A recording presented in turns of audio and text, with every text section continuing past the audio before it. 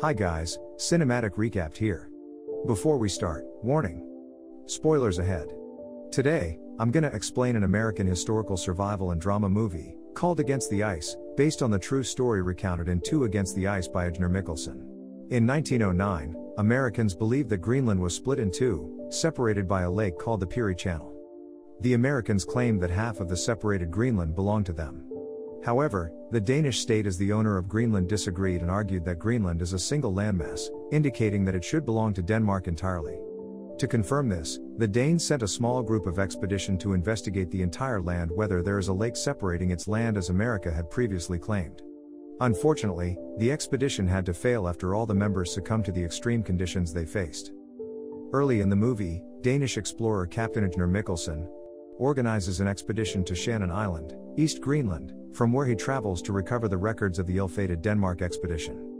However, his first attempt is unsuccessful and his crewman, Jørgensen, has to lose his toes to frostbite in the process. That night, Jørgensen's condition starts to improve and they celebrate Christmas Eve. Mikkelsen then says that on the first trek, he discovered a dead Denmark expedition member with a log and a map showing the location of a cairn built by his expedition. Therefore, he wants to go on a second expedition and asks one of his crew to accompany him. Unluckily, the rest of the crew does not want to because they know that the terrain is very dangerous for them. The next morning, an inexperienced engineer named Ivar Iversen suddenly volunteers himself to accompany Mikkelsen on his second attempt. Mikkelsen initially does not agree because he has no experience at all in exploring, but because he has no other choice, Mikkelsen is forced to go with him after he learns some basics in exploring. At the beginning of the journey, they are faced with an incline which requires them to climb up. Having made it through, they pitch their tents for the night and then read an article about the previous Denmark expedition. It is revealed that they took the automobile to explore the land. On the 26th day, they finally arrive at the place where the previous Denmark explorers have lost their way. Not long after, a blizzard suddenly appears, forcing them to stop their journey. Inside the tent, Iversen asks his captain about what happened to the previous explorer. Mikkelsen tells him that he only found the body of his dear friend, Greenland, frozen in a makeshift cave, while the rest have disappeared. The following day, Iversen's sledge nearly falls into a ravine after he slips because his sledge is moving too fast. As a result, one of his dogs has to die before he can save it. Not only that, they also lose some of their food and dog food reserves for the next 2 weeks based on Iversen's calculations. However, Mikkelsen insists that they have to continue their journey. Whenever they take a break, Iversen always asks his captain about his work and expeditions he has been on so far. He asks if Mikkelsen is not thinking of someone special waiting for him at home. Mikkelsen then emphasizes that he should be free without thinking of his lover and doing his job as an explorer. However, at one night, he dreams that his lover, Naja, is sleeping beside him before continuing the expedition. Later, Iversen is forced to sacrifice one of his weak dogs to provide food to the remaining teams. On the 84th day, their food supply is running low, leaving Iversen desperate. However, with his captain's optimism, they continue the expedition unyielding. About 3 months into the expedition, they finally manage to locate the cairn and find some food supplies in a campsite. Mikkelsen quickly dismantles the cairn, which contains records denying the existence of the Peary Channel, thereby showing that Greenland is a single island and that the Americans have no claim in the Arctic. On the other hand, they must return to their ship to provide evidence of the results of their expedition. On day 132, they encounter another blizzard, causing one of their dogs to die. Iversen takes the dog's liver and then cooks it. Unluckily, the liver turns out to be poisonous, which causes them to vomit. They continue their way back with the remaining dogs until they are completely out of food. Soon, Iversen attempts to hunt a seal. As he aims the rifle, their dogs suddenly bark for some reason, making the seal run away. After a while, he hears Mikkelsen's gunfire, sending him running towards his captain. It turns out that Mikkelsen is being attacked by a polar bear and is trying to fight it off. Therefore, Iversen immediately shoots the polar bear from a distance, killing it in the end. However, the dead polar bear falls on Mikkelsen, causing him to drown in the water with the corpse. Fortunately, Iversen manages to save his captain by pulling the sledge rope which tied to his leg earlier. The polar bear had apparently killed their 2 dogs, so now they only have 1 dog left. When he wakes from his sleep, Iversen finds that their last dog has died. He also learns that their sledge has been burned by Mikkelsen, who says that they do not need it anymore. The captain decides to continue the journey on foot as they will have to cover 200 miles to get to their ship. On day 164, they walk with the remaining provisions on their backs. Meanwhile, the land ice that they once crossed has now melted, creating a fairly large river flow.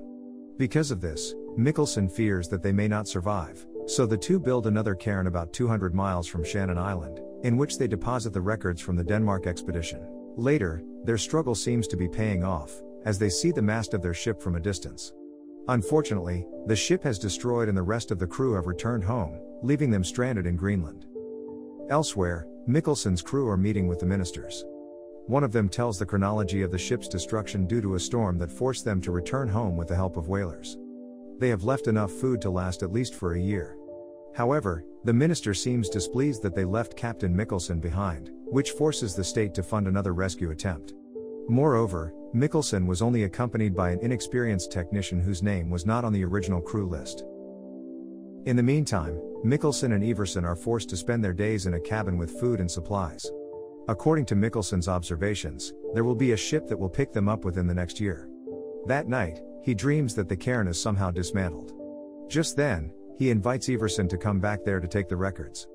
After that, they lock up their cabin door before leaving. Iversen also intends to leave a note in case the rescue teams arrive later, but Mikkelsen says that they do not have to as they will be back here soon. They finally arrive at the cairn they built on the 439th day. It is true that the cairn has dismantled, but luckily the records is still there. On their way home, they accidentally find the automobile from the Denmark expedition. When they arrive at the campsite, they are surprised because the cabin door has opened by someone else. There is a note left by would-be rescuers on the dining table, saying that they had found no sign of their life. Knowing that, Iversen speaks words that offended his captain, who was unwilling to leave a note beforehand.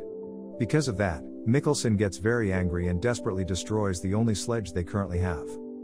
The scene moves to Jørgensen, who reports that the rescuers they sent to fetch the captain failed to save them. He firmly believes that Mikkelsen is still around, but the minister begins to give up because they have spent a lot of money and declares the expedition can no longer continue.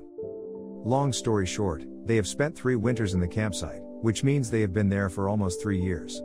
They have a hard time getting through the day until Mikkelsen hallucinates that he sees Naja coming to the campsite in a hot air balloon. From then on, he always imagines Naja beside him, while Iversen imagines meeting his grandfather. At one point, Mikkelsen's hallucinations are getting worse when he thinks that Naja prefers Iversen over him. Because of this, he nearly kills Iversen with a rifle before Iversen calms him down by saying that everything he experienced was not real. He then apologizes to Iversen and admits his mistake. Suddenly, a polar bear tries to break into their cabin. They hold the cabin door as hard as they can while screaming to frighten the polar bear, which surprisingly works. Finally, on day 865, Jørgensen and his men arrive to rescue them both as they have almost lost their sanity. They immediately return home and give the recordings to the minister. With that, the duo has completed their heroic work. On the day the minister announces the results of his expedition, Mikkelsen is overjoyed after being visited by Naja. Despite all the struggles they went through, their evidence from the Denmark expedition leads to American recognition of Greenland as a single island belonging to Denmark. In an epilogue, it is revealed that Mikkelsen married Naja a year later, while Iversen never set foot in the Arctic again. The two men also remained friends for life. Subscribe to watch more videos like this, turn on notifications, and leave a like to help the channel out. Thank you for watching.